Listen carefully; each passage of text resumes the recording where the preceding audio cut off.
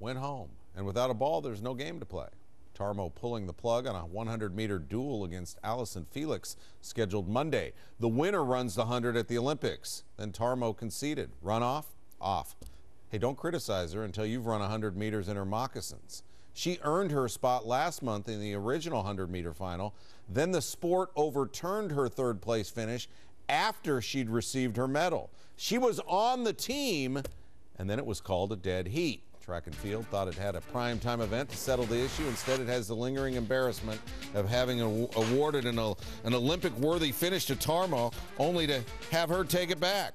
So now Felix will race in both the 100 and 200 in London, and Tarmoh may be part of the Olympic 400-meter relay team. Here's what she said Monday. Running in this runoff came down to how I felt internally. Would my heart be at peace running, or would I not be at peace? If I was at peace, I would have run. My heart was not at peace with running. Michael Phelps will not repeat his 8-goal performance next month.